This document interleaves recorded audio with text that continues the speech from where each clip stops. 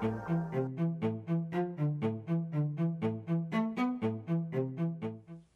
there, drone fans. Rick here again from Drone Valley. In today's clip, I'd like to show you a brand new accessory for your Mavic Air 2 that makes mounting a larger display about the size of an iPad mini into your controller incredibly easy.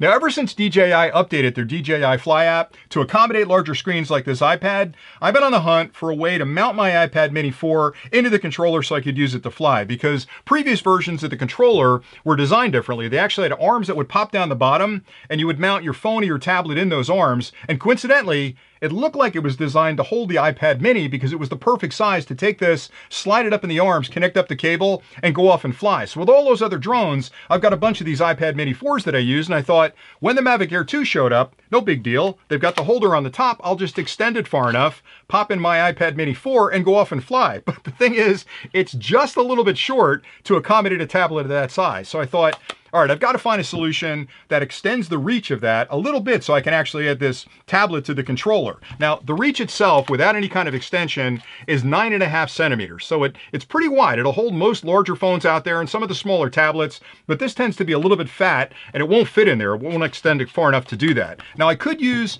a standard tablet holder, something like this, where it actually clamps in the top. It looks like you're faking it like you're putting a phone in there, but you're basically clamping this in, and then you mount your tablet in here. And this is pretty expansive. You can put big tablets in here. And that works really well, but the challenge is, that seems like a lot of work just to get another, like, maybe 3 centimeters out of that grip. So I was looking for something that was smaller, a little bit more portable, really durable, and I tested a lot of what I'll call extension brackets, and I really was disappointed in most of them because they're either made out of plastic, which always scares me because if I'm using a plastic device, there's going to be fatigue with it stretching and holding, and you get out in the heat and the cold, and it's going to break over time, and I've got this expensive tablet kind of trusting that that plastic is going to hold on to it. And if it cracks, I'm going to lose my tablet. It's going to hit the ground and crack the screen. So I wanted something that was a little bit more durable. I also wanted something that was easy to use and wasn't gigantic. Now, some of the ones I tested, and I'm just not picking on this company, but this seemed to be kind of a standard mount, where basically what you do with this one is, and I'm laughing a little bit, but you slide it in from the back and it attaches to the antenna. And then your tablet would sit here on the bottom and push up against that back piece like this.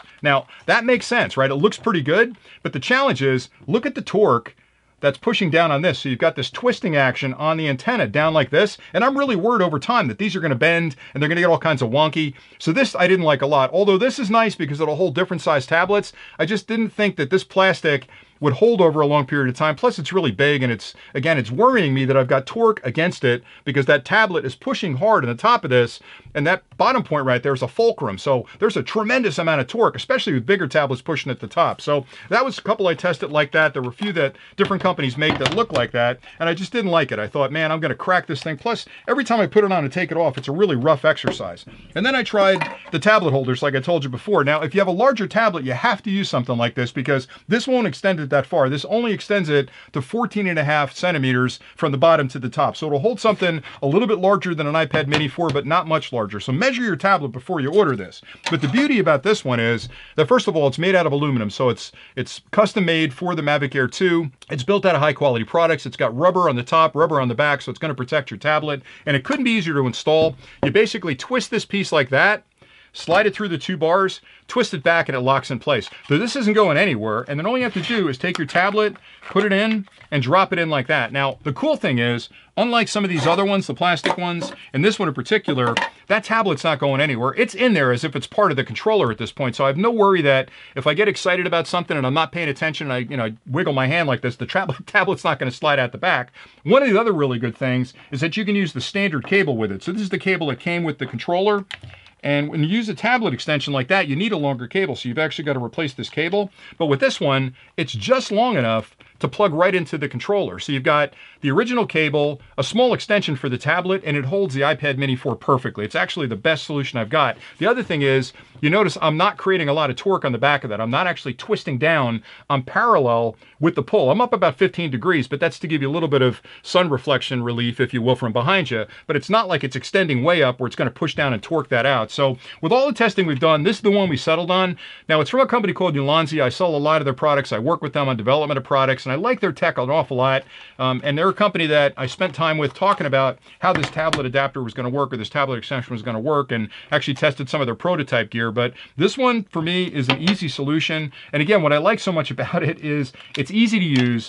It's small, it's relatively inexpensive. Again, it's machined aluminum, so it's not going to be cheap. It's not plastic, but it's not terribly expensive. But for me, this is a quality piece that I can easily put in my case, not take up a lot of room. It takes me 15 seconds to put it on. It holds my tablet securely. I can use the original cable. If you want a little longer cable, we have these available on the website as well. They're 30 centimeters, but you can use the original cable and still connect it without any issues. And for me, flying with a little bit of bigger tablet like this and having that extra screen real estate just gives me a much better view of what I'm trying to film or the pictures I'm trying to take. So anybody out there that's looking to add a tablet to their controller, you have a couple of different options. Like I said, this will hold the tablet about the size of an iPad mini 4 or the 5, or maybe a little larger because it'll go to 14.5 centimeters. If you need something bigger, if you're using one of the iPad Airs or one of those gigantic tablets, you'll need something like this, which is the tablet adapter.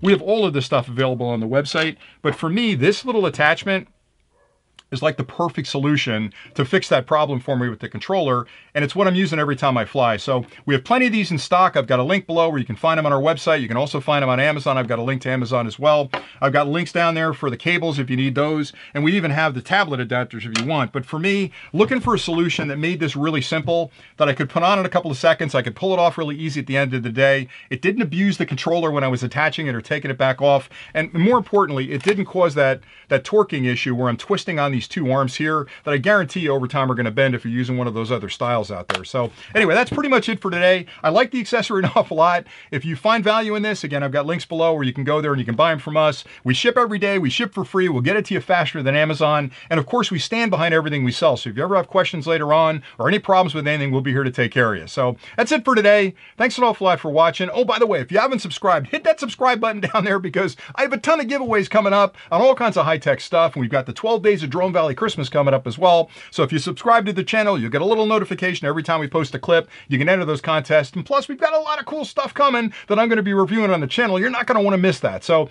anyway, that's it for today. Thanks again for watching. And until next time, happy flying.